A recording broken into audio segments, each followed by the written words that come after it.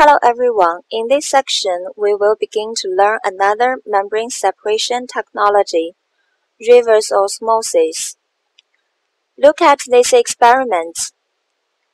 If we use a semi-permeable membrane to separate fresh water from salt water, the water molecules in fresh water will spontaneously permeate through the membrane into salt water. This is the osmosis phenomenon.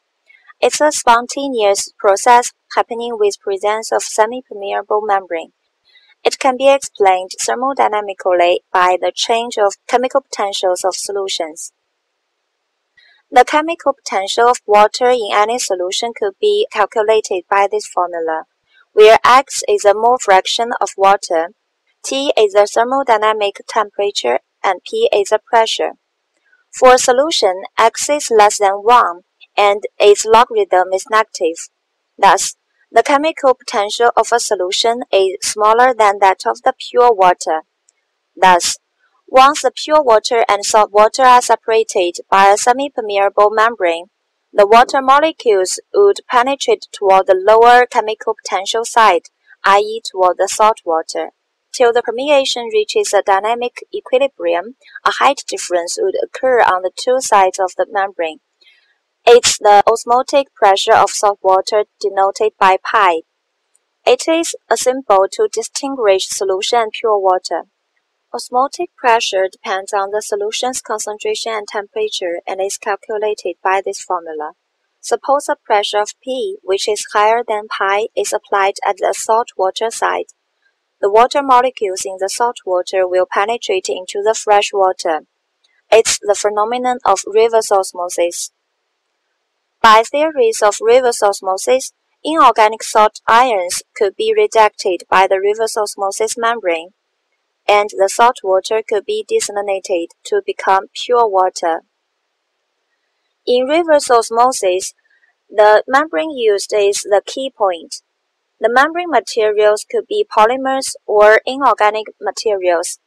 Cellulose acetate is one of the widely used materials, like cellulose triacetate membrane. Polyamide is another type, like polyamide asymmetric membrane.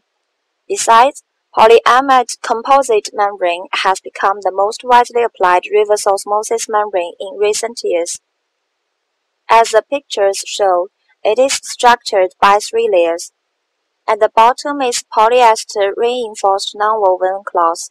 In the middle is polysulfone porous spot layer, and at the top is a polyamide ultra-thin separation layer, which could separate water and salt molecules. Spiral wound reverse osmosis membrane module is the most typical and widely used reverse osmosis membrane module. This is a schematic structure of it. This is the reverse osmosis membrane, and this is water inlet spacer.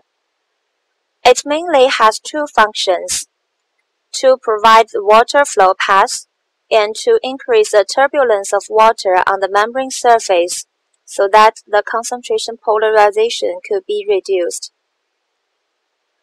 This is water production spacer, which is mainly used to uniformly collect the desalinated water from reverse osmosis membrane and guide it to the central water collection tube. The raw water enters the reverse osmosis membrane unit through the water inlet spacer on the right. The central water collection tube collects the desalinated water and discharges it from the center.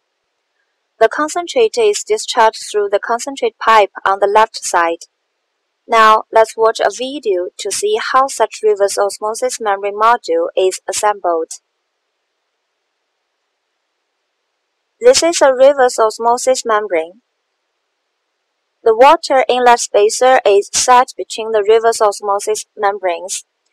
The spacer provides channels for the water flow and increases the turbulence on the membrane surface to suppress the concentration polarization. On the other side of the reverse osmosis membrane, i.e. the outlet side, water production spacer is set to uniformly collect the desalinated water from high-pressure reverse osmosis. This spacer is sealed on 3 sides, and thus it could guide the desalinated water to the collection tube. At last, All of them are rolled around the water collection tube and a membrane module unit is formed. The raw water flows in through the inlet spacer.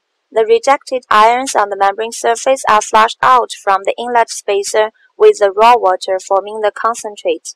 Under high pressure, the water passes through the membrane into the water production spacer and flows along the circular channel into the central water collection tube and flows out as desalinated water. Generally, a reverse osmosis membrane module contains several such units. They are packaged by a high-pressure resistant shell. A group of membrane modules work together. The raw water is injected into them through high-pressure pump. As raw water flows in the modules, water would penetrate the membrane, while ions and viruses would be rejected by the membrane and flow out with raw water as concentrate. The water passing through the membrane would be collected and discharged by the central tube as desalinated water. This section is about the principle and working features of reverse osmosis. Next, we'll learn some operating parameters of it.